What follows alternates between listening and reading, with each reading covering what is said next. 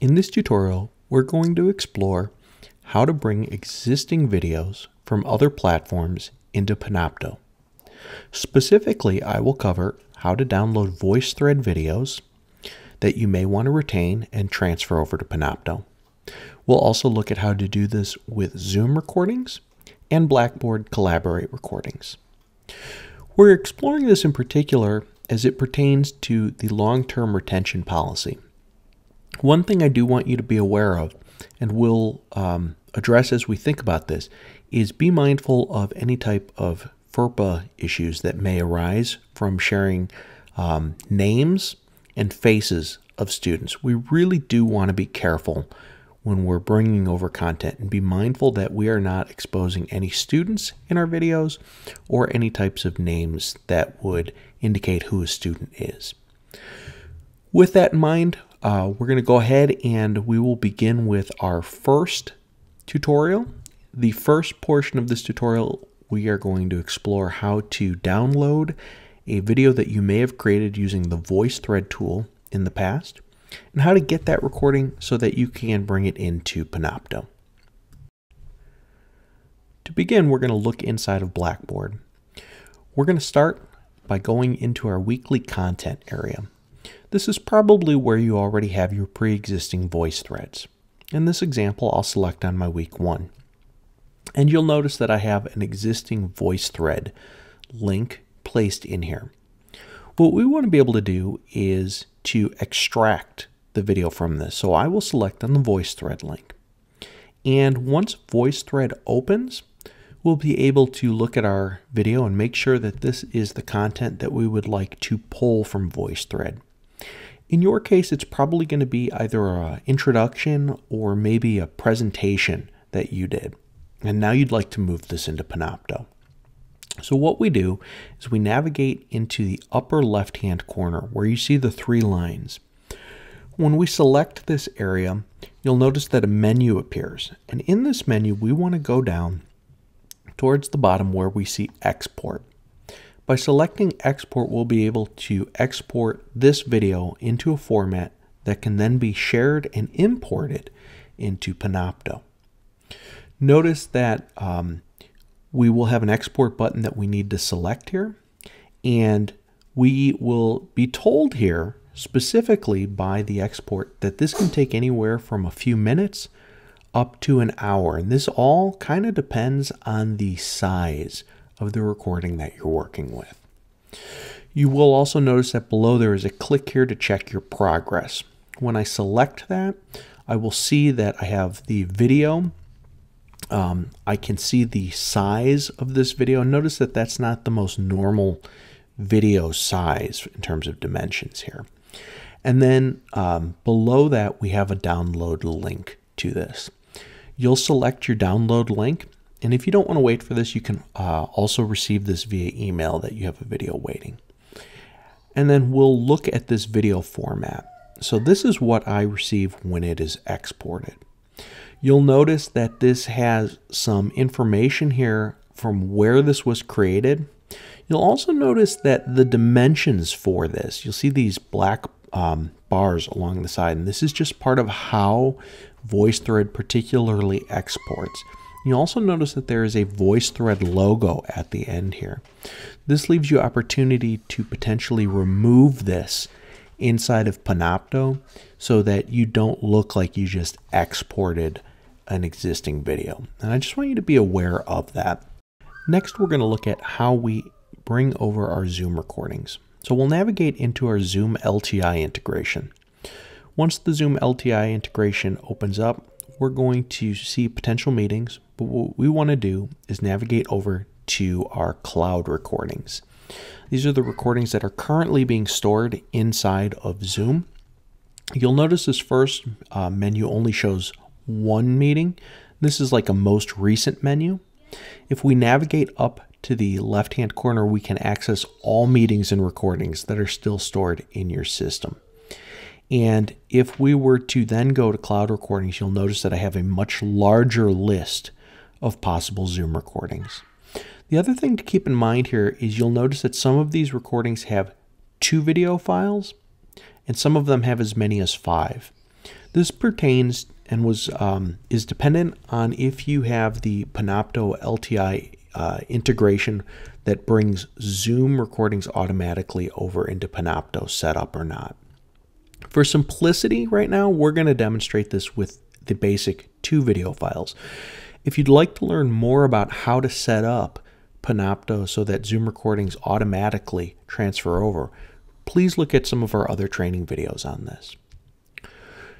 Now that I have my video files, I'm going to go ahead and select the 2 video files, and I will show you that one of these is an audio only file, and the other one is the recording with the audio embedded. And this is the one that we're going to want. I made a quick demonstration video here earlier today, just having a little bit of fun, just to prove that I was able to copy some video with some strange filters.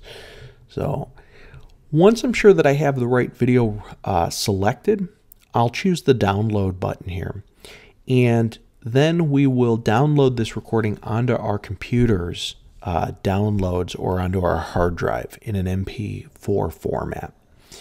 Once that download is completed, you'll notice that the file size listed in the title is a different set of dimensions. But notice there is, with Zoom, no Zoom branding or logo on the recording. So there's no need to trim any of that off. That's a little bit different from VoiceThread. So I just want you to be aware of that. This demonstrates how we would extract the recording that is related to Zoom. Next, we're going to go ahead and look at how to get a Collaborate Ultra video. To obtain your Collaborate Ultra video, you're going to want to navigate into your Collaborate Ultra tab. And remember, this is only if you're an instructor that is using Collaborate Ultra that you would have this. Once we select this, you're going to navigate that top area that says Sessions, and you're going to look for the 3 bars on the left-hand side that say Menu. By selecting this, we will access a hidden menu, essentially, that should have a Recordings tab, and we'll select the recordings. This would be where our existing recordings would be hosted or housed. I do want you to keep in mind that if you've made a lot of recordings, you may want to change the date range on this. Sometimes instructors say that they cannot see all of the recordings, and that's because sometimes they don't have a large enough date range on this. Be mindful if you think you're missing something to change this date range like I'm demonstrating here. For our example, we're going to select one of these recordings and we just want to show how to download it. So what we do is we navigate over to the right-hand side where you see the recording options. This is the circle with the 3 dots. Once we select this, we navigate down to the area that says Download. This is going to perform a similar task as to Zoom. Notice in my lower left-hand corner that the video has downloaded as an MP4 recording. And we will open this for viewing, and we can see what we actually have when we work with this. This is just a basic whiteboard video. There's no audio or anything to this. I just made this for example. But you can see that this also is not branded with any type of Blackboard branding on it at the beginning of the export or the end of the export. So it works very much like Zoom and very differently from VoiceThread. So this is how you get the recording moved from the cloud, Blackboard cloud, if you will, into your desktop computer. Next, what we want to do is look at how to actually bring any of these downloaded videos into Panopto. I'm going to assume that you've already looked at our videos on how to add the Panopto course application tool. We'll begin by selecting this. You may be prompted to sign in. That's perfectly normal. Once we're signed in, we want to double check the folder that we are going to bring or import these videos into. So again, if you're not familiar with how to do this, you definitely want to go review some of the other Panopto training videos. We go to Create and select Upload Media. From here, it's a fairly straightforward process. We select on the box here, and we will be prompted to choose a video file. Once we choose the video file, at that point, it will go through an uploading process. Now you can see that the video file has uploaded and it's going through a processing phase. During this part, you are safe technically to close this pop-up window. This is where Panopto is making a version that will work in their player. We need to wait for this processing to complete before we can do any type of editing. So once this goes to published, we'll be safe to open the editor on this, and we'll see this here momentarily. So why would I want to go ahead and make any edits? Well, in the case of the VoiceThread video, remember we had a beginning and an end that had VoiceThread branding. But we're working in Panopto, so we probably want to remove that branding. So notice that I have now opened the editor inside of Panopto, and we're looking at the VoiceThread branding here. You'll see that I have the beginning part of the slide. That probably should go. And if we play this all the way through to the end, we're also going to see that at the very end of this video, there is the VoiceThread logo in this. And in my opinion, this probably should be removed. So we can use the basic editing tools inside of Panopto to remove any of this branding that exists.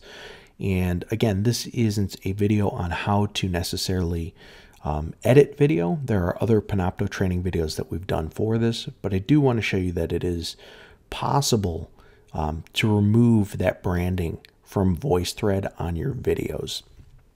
And then when we go ahead and we play these, and you can see I didn't quite get the playhead right here.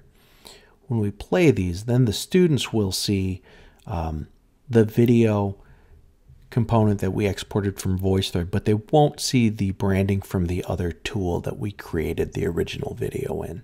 So I just want to make you aware of how this all kind of works and plays out.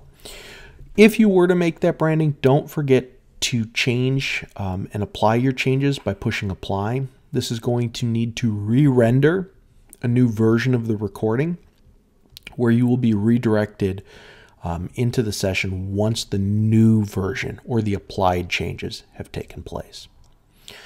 Again, I hope you find this helpful. As always, we want you to be mindful of whether or not you should be reusing these recordings that are made in some of these other platforms. I would reiterate the idea of being mindful of any type of FERPA issues that could be related to your videos. I would also ask you to think about the value that you're giving to your students from term to term. If you're recycling the same video from 2, 3, 4 terms ago, or with different classes, and it's obvious to students, your students might get wise and start to question what value you're bringing to them. So again, sometimes bringing these recordings over makes sense. Sometimes it doesn't. This video is really just about showing you the process should you have some material that's created that you want to reuse. For future types of recordings that are going to be primarily lecture and asynchronous, we do encourage using the Panopto recorder for those types of lecture and slide presentations. If you have questions, like always, please feel free to reach out to us in the Faculty Center for the Advancement of Teaching and Learning.